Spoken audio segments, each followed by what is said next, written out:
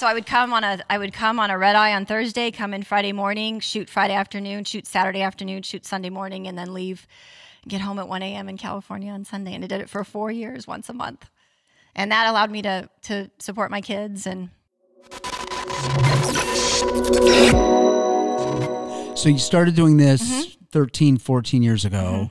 And obviously the Lookbook is a new development, but what was the bread and butter at the beginning? Like what was driving the train and having you be able to keep following this kind of passion or dream? Well, I got divorced about a year after I started the photography business. And I remember my kids and I moved back to California. That's where I'm from.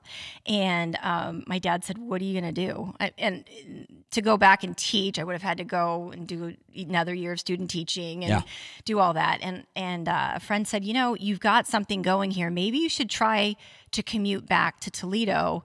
And because when I left, I had 15 sessions scheduled already. And it was kind of a abrupt departure to California.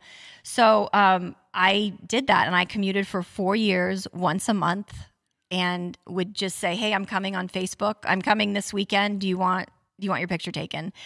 And Andy Ty and Greg Ty allowed me to stay in their home for 4 years. I had a room in their home.